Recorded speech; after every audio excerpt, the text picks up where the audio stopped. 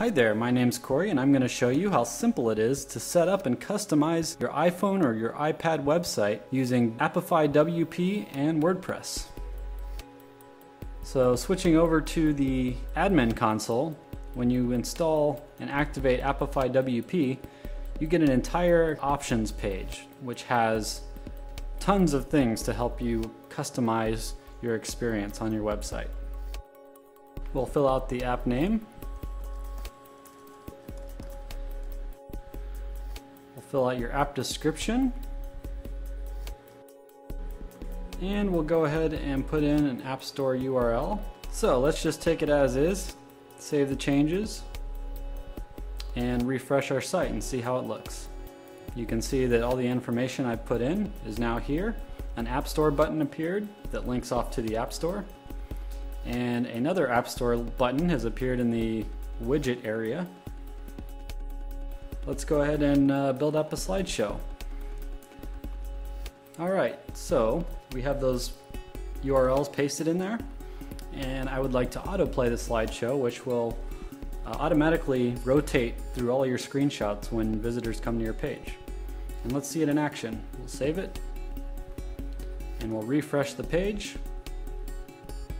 And now we have a beautiful slideshow that automatically plays through all the screenshots that I updated.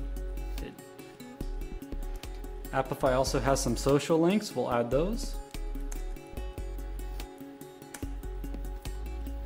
Okay, let's save changes and we'll refresh the page. And you can see that these two beautiful icons appeared so that your visitors can keep in touch with you over the social networks that you choose. Now that we have the top section built, let's fill out some of the center content area. AppifyWP works through pages in WordPress.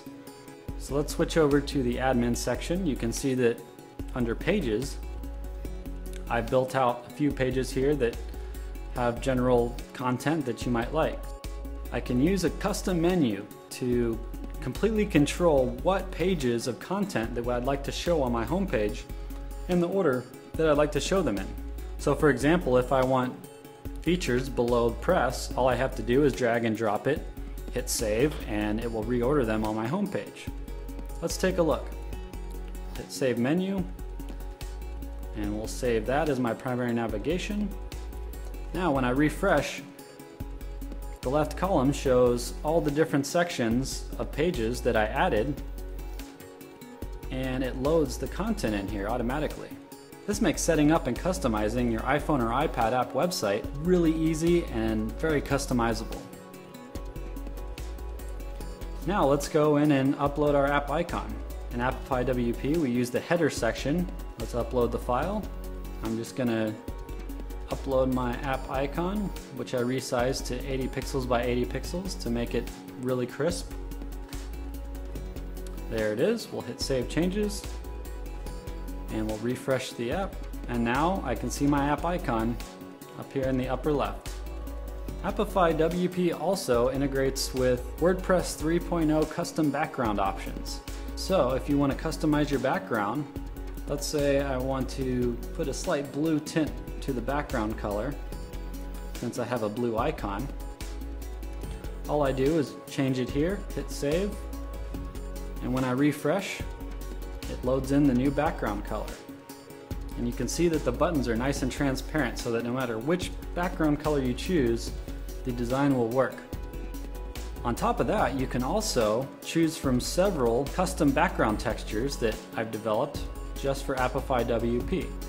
You can choose between fabric, wall, or wood. Let's choose the wood texture. And we'll hit save. Refresh our site. Now we have a nice grainy texture on the background. Now let's customize our sidebar. Right now the default comes with archives, meta, and some other stuff. I don't want that. As an iPhone developer, I want to put some special stuff over there. So we'll go over to widgets, and we will drag over this custom text that I wrote for some requirements, and some other custom text that I wrote for testimonials. We'll put the testimonials above it. Now, let's refresh the page again.